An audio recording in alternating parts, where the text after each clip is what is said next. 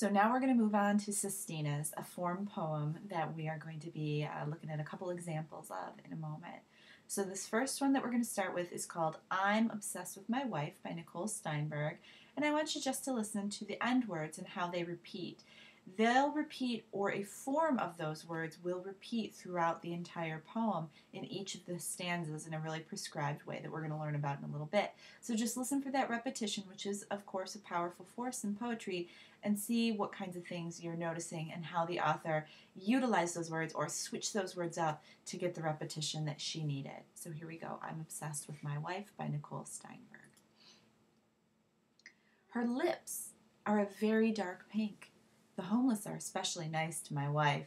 She gives money to every beggar she sees, smiles at each. God bless you, child. She doesn't have to be naked to get a man's attention. All of Brooklyn loves her. I read the funny pages to her every morning, then read the rest of the paper myself. We hold our mugs with outstretched pinkies. I saw an ad for the Miss Brooklyn beauty pageant last week and thought my wife would be perfect for that. Still half naked, I ran to the phone and registered her. For God's sake, she said, blushing like a winsome goddess. Her cheeks were as red as her naked pink ass after her bad wife spankings.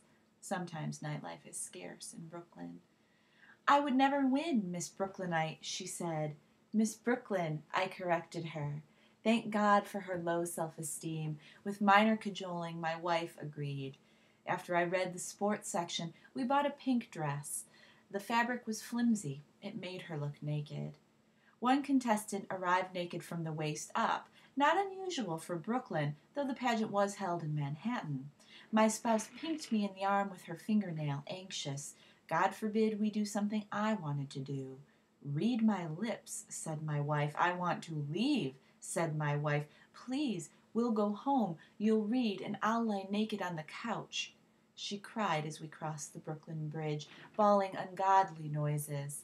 Her tears stained her dress a pretty dark pink.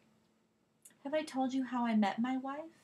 2 years before Brooklyn. I was halfway through Naked Lunch. She'd never heard of it. God, I said, don't you read? No, she said. Her cheeks went pink.